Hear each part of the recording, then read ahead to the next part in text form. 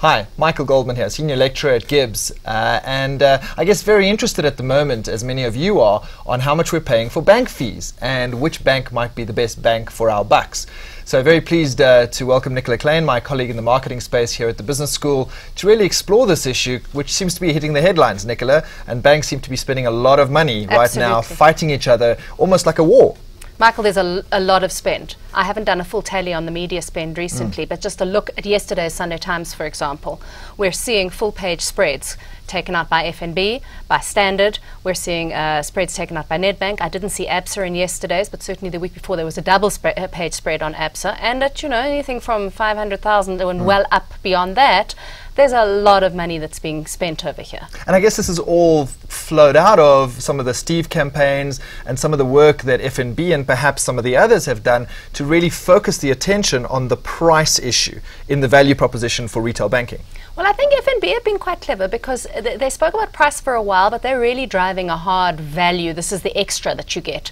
Why not bank with us? And of course, Steve has epitomized this. Some of the other competitors seem to be taking up a very strong price cudgel in this, and they're getting quite competitive about it. I understand that Standard Bank is taking First National Bank to the ASA to complain about unfair advertising.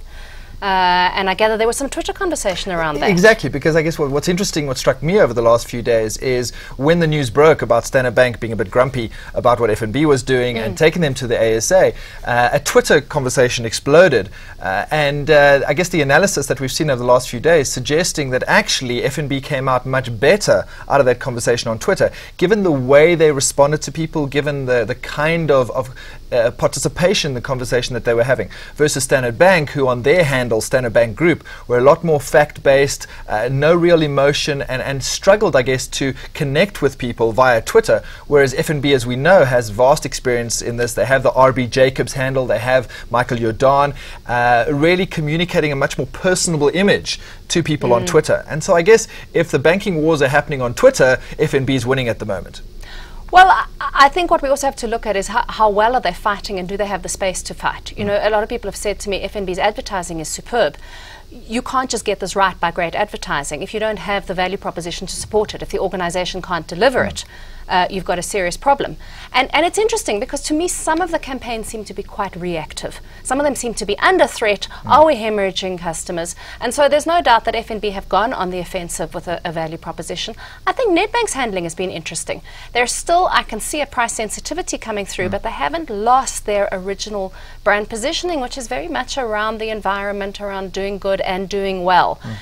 In some of the campaigns, the ABSA spread, the Standard Bank spread is just all around price, and I'm wondering if they're not damaging their brands. And I guess the thing that we often debate with classes is the issue of sticking to your strategy and being clear about how you're going to win your chosen customers versus being tactical one Sunday versus another Sunday. Exactly. And spending that short-term money to try and win in the media or try and win with a few customers, whereas actually the bigger game matters more.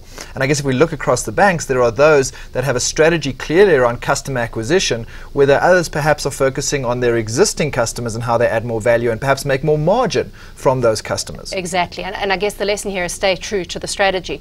The other thing that I'm just wondering is there's been a competitor who's been very silent, and that's Capitec. Now, where are they in this? Is it that they don't want to be positioning relative to these other organizations?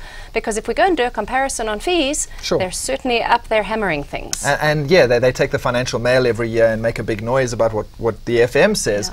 And I guess what my friends around the dinner table say in terms of Capitec is, why on earth are the big banks fighting about price when everyone should be with Capitec anyway?